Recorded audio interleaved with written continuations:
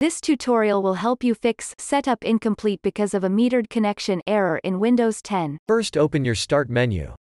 Open Settings. Open Devices.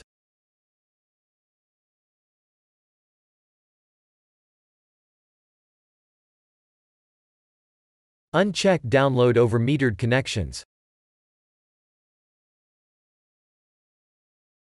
Now your problem should be fixed. If that didn't work, first open your Start menu. Open Settings. Open Network Settings.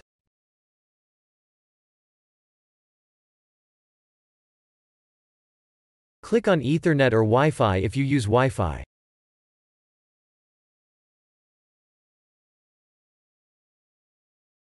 Click on your network or Wi-Fi adapter.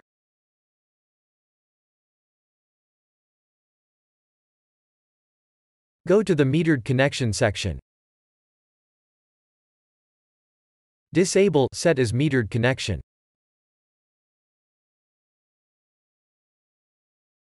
If that didn't work, first open the Start menu. Open Settings. Open Network and Internet.